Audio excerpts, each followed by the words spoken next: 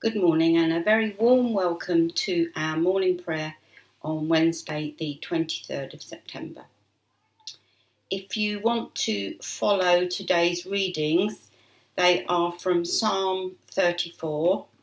The Old Testament is from 1 Kings chapter 10 verses 1 to 25, and the New Testament reading is taken from Acts chapter 17, starting from verse 1 to 15. But I would like us to look again at what prayer is and how we should engage in it.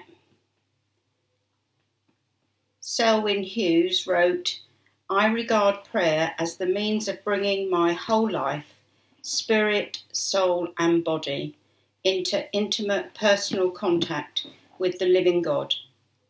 I can commune with him, adjust my will to his, and through that relationship have a knowledge of the Creator."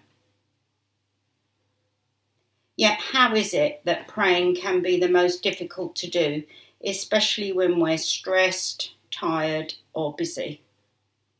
Well, daily morning prayer is a discipline which helps us to bring ourselves within the will of God on a daily basis. It doesn't matter what method we use to pray, just that we do. Well, we are in good company, as the disciples also asked, "Teach us to pray." So let us consider our great teacher, Jesus himself. What is he known to have done? He seeks his Father's company and would go off to pray alone, often early in the morning. He found space on his own to be strengthened for service, for guidance in decision-making, and for making sure he kept to the purpose his Father had for him. He is showing the people who his Father is by his actions. He's pointing the way to the kingdom of God. He speaks of new birth, washing away their sins, and going into Jerusalem to be a sacrifice once and for all. By showing us this, we too can pray as Jesus does. We can see God's word in action.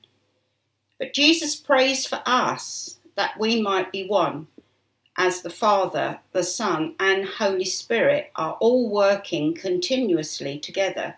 So we too should reflect this unity.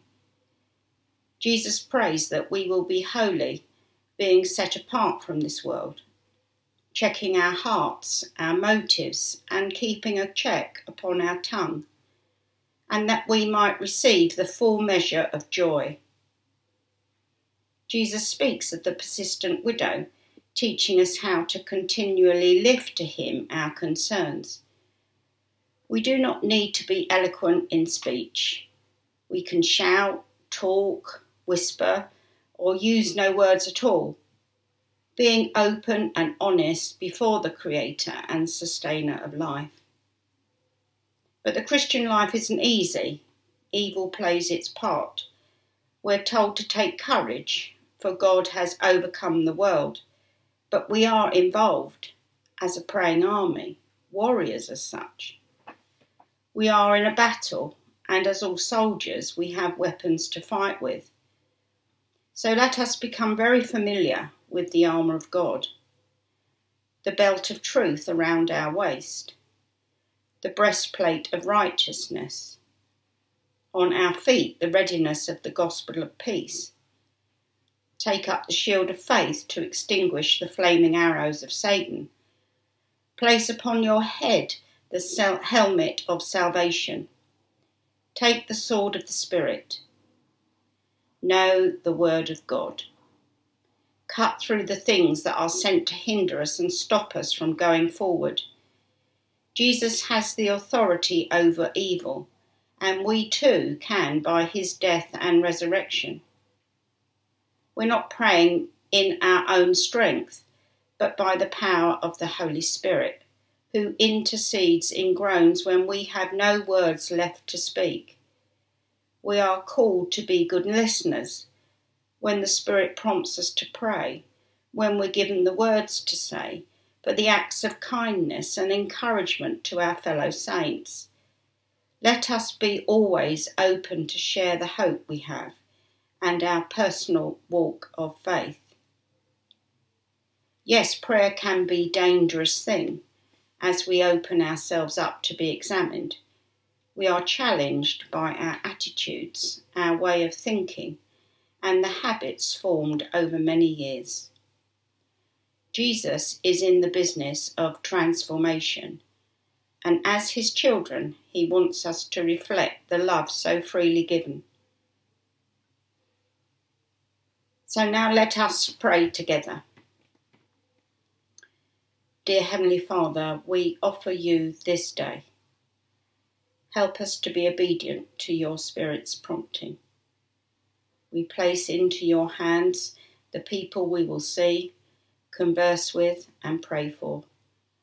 May we be your hands, feet and mouthpiece.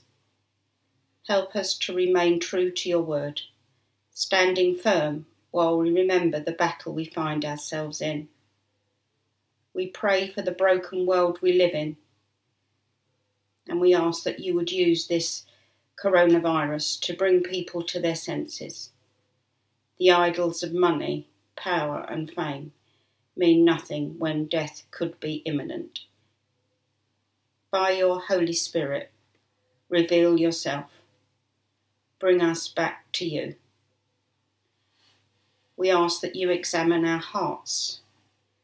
Grant us forgiveness as we too give forgiveness to those who have hurt us.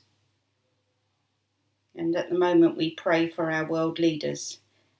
Give them wisdom as they seek to make the right decisions for their people's needs.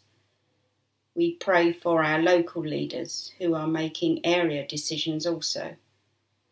Father, we don't know how to pray for the time we find ourselves in, but you have already gone before us. We know the end of the story. Jesus is the winner.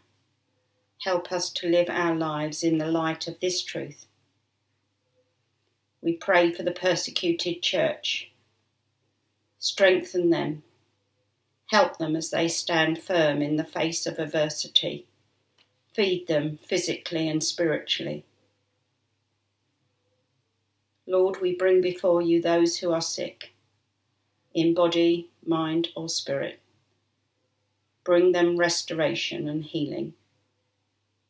We ask for comfort on all those who are grieving the death of a loved one. We'd like to pray especially for our precious NHS staff and key workers. Be really close to them as they call on you in their hour of need. These things we ask in the precious name of our Lord and Saviour, Jesus Christ. Amen. So as we close, we'll say the Lord's Prayer together.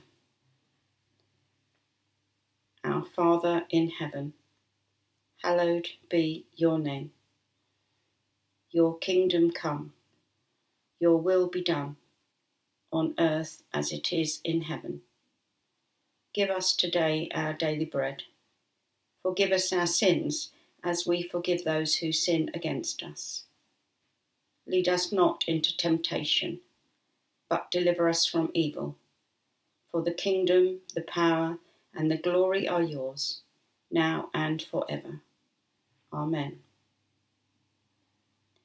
Let us bless the Lord. Thanks be to God. So have a good day, contact one another, and remain close to God in prayer. May God richly bless you until next time. Goodbye.